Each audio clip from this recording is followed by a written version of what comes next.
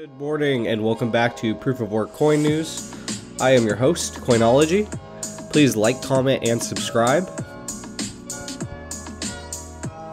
If you're looking to invest in crypto, maybe you're a first-time user, or maybe you're trying to purchase something like a Litecoin or Bitcoin to transact with, Gemini's got you covered. They're currently offering $15 bonus on a $100 deposit. It's also another great way to support my channel.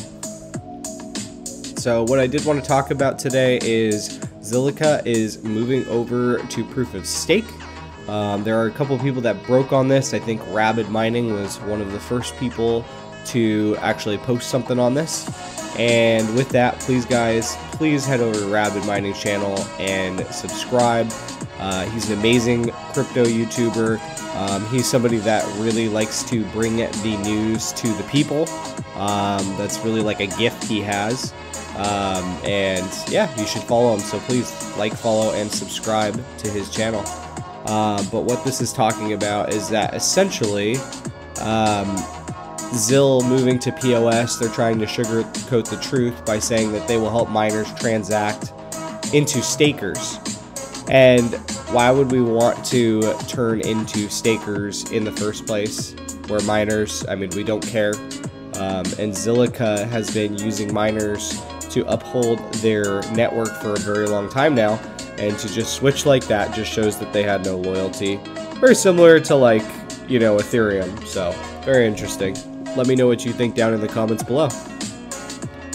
Moving over to what's going on in the market.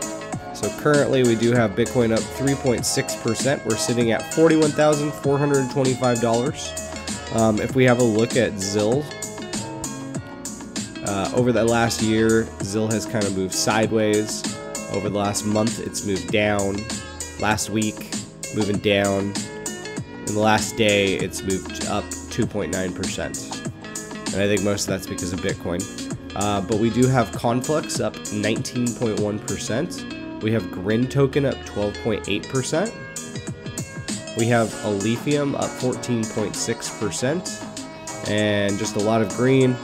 We do have Flux moving down.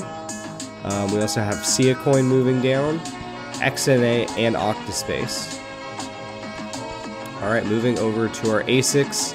Antminer KS3 on Caspa doing $64 after power. You have the KS2 currently doing $16.30 a day, $11.98 after power. KS1 currently doing $8.15 a day, $5.99 after power. You have the Antminer D9 on Netsys doing $15.50 a day, $5.28 after power. It's probably a network that I'm going to be turning on to pretty soon here. Antminer KA3 on Cadena doing $15.18 a day, $3.82 after power. Additionally, you have the Jasminer X16-Q on Larissa Coin doing $5.89, $3.63 after power. Larissa Coin is something that I'm going to try to avoid. It's very similar to like the ETCMC nodes, kind of hopping on the back of the popularity of those nodes. Here comes Larissa Coin, very similar to like Carlson to Caspa. So it's really just a copycat. Antminer S21 on Bitcoin doing $14.76 a day, $2.16 after power. Antminer E9 Pro on Ethereum Classic doing $10.26 a day, $2.16 after power. Antminer X5 on XMR doing $6.60 a day, $1.74 after power. You have the WhatsMiner M60 on Bitcoin doing $13.73, $1.34 after power. And you have the Ice River KS0 Pro on Caspa doing $1.63, $1.27 after power. Moving over to our GPUs. So we'll look here. So Alephium is in the lead on the 4090 doing $2.23 a day, 93 cents after power.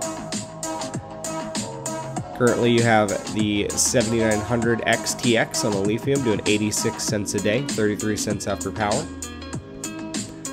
You have the 3090 doing 80 cents a day on Alephium, 23 cents after power.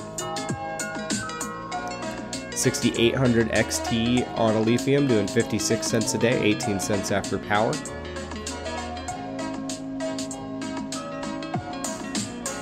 3070 on a lithium doing 45 cents a day, 11 cents after power, with the 3060 Ti right behind it on a lithium doing 39 cents a day, 11 cents after power.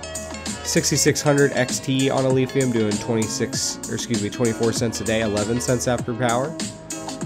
1660s on a lithium doing 22 cents a day, 9 cents after power, and the Nvidia 1660s on a lithium doing 20 cents a day, 7 cents after power. Thanks so much for coming to hang out with me. I really do appreciate it. Please like, comment, and subscribe, and I will see you tomorrow.